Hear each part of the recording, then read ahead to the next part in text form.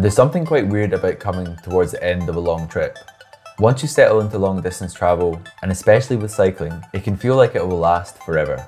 But we were now looking at a very real deadline of only weeks away to catch a flight from Athens back to Glasgow. But after a short time in Greece, we were loving it so much and had a growing list of places that we really wanted to explore just on the mainland, never mind the islands. It was also so important for us to take a bit of time to properly rest up and get as rude a tan as possible. So that meant decisions on what we could actually squeeze in were quickly made. Lily found an amazing Airbnb on the east coast, on the peninsula of Pelion, where we'd stay for about a week, then cycle the rest of the way to Athens. It felt like a solid plan. Having this destination let us work out where we could check out along the way, and we absolutely had to go to Meteora.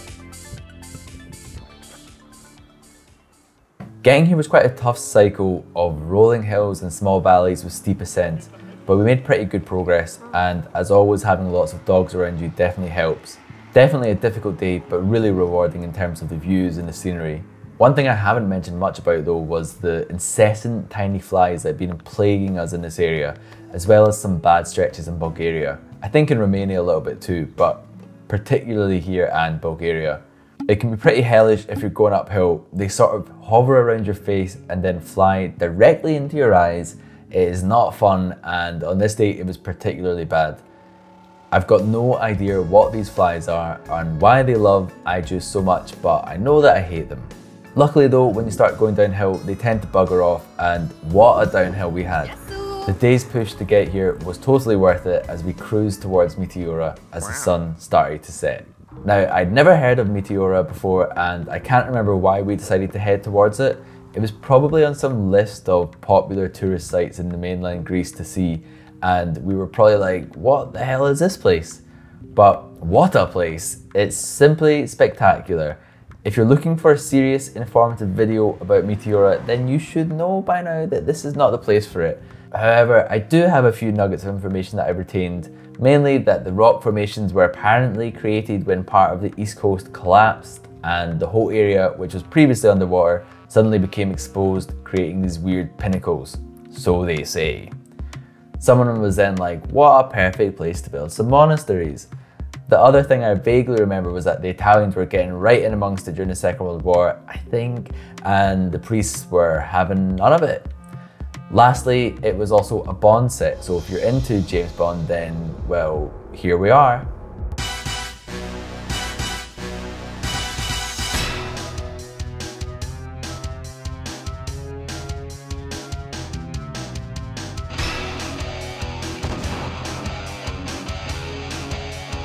It was pretty easy to find a campsite. There's tons around this area, and we booked 2 nights here so that we'd have a day to explore. It was kind of weird to be back in a more traditional Western Europe style campsite with shower blocks, kitchen areas and all that stuff. Although the big difference is I believe there were actually toilet seats here, unlike in France, because French people absolutely hate toilet seats and toilet paper in campsites. There was also a climbing festival going on which made it weirdly busy with very skinny, fit people. Ironically, this year we got mad into climbing and bouldering, and I'm sure that we would have been so pumped to have just happened upon a festival all about it if we were there now. But I reckon us seeing the festival then in 2018 planted some seeds of interest for us anyway. We opted to take the bus to the top, then see how many monasteries we could fit in as we basically walked our way back down over the course of the day. Although the primary mission was obviously to make sure that we got the best sticker possible, which we saw pretty quickly, completing our master sticker set for all the countries that we visited over the 6 months of the trip. I'm usually not a massive fan of more touristy stuff and visiting things in this way, but it wasn't really that expensive and the views were amazing. It was busy, yeah, and there were some pretty hardcore tourist group leaders elbowing you out the way, but I still had a great time chilling, walking around and just enjoying seeing something so impressive. What a loser. Wow.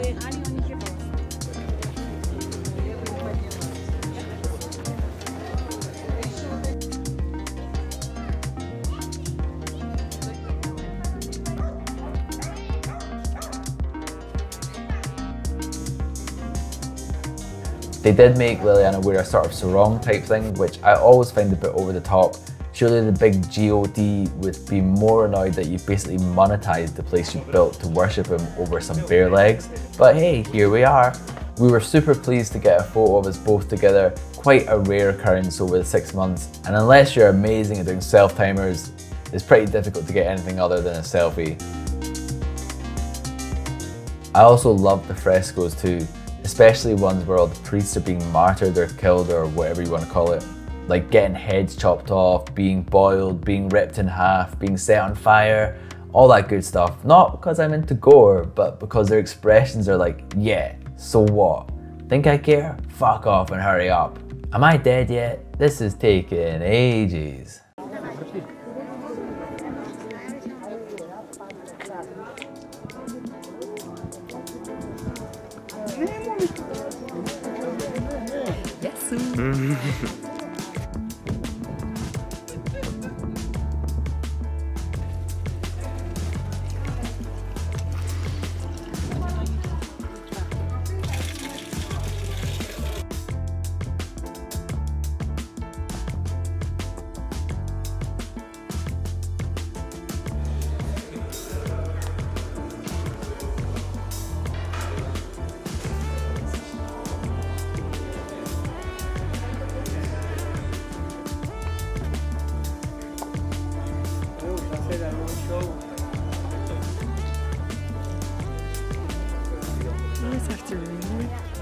After a day of sightseeing, we lazily walked down to the bottom, grabbed a beer along the way, and then had a good barbecue meal at the campsite.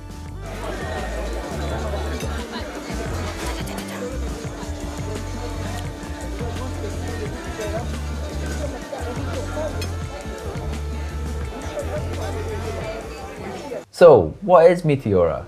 It's just a big bunch of monasteries built awkwardly, but that's what makes it really special and so worth checking out if you are ever in Greece in this part.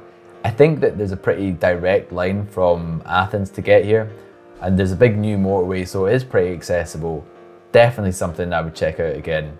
We were only a couple of days away from the East Coast Airbnb that we'd booked, so the next day we set out buzzing to get to the beach and just to have a week doing hee-haw. Thank you so much for watching. If you enjoyed this, make sure to leave me a like and a comment. It really helps with the YouTube algorithm. And so you don't miss next week's episode, don't forget to subscribe. And on that, I recently hit over 300 subs, which for me is a big achievement. So a big, massive thank you to everyone who's already subscribed. And if you haven't already, then what the hell is your problem?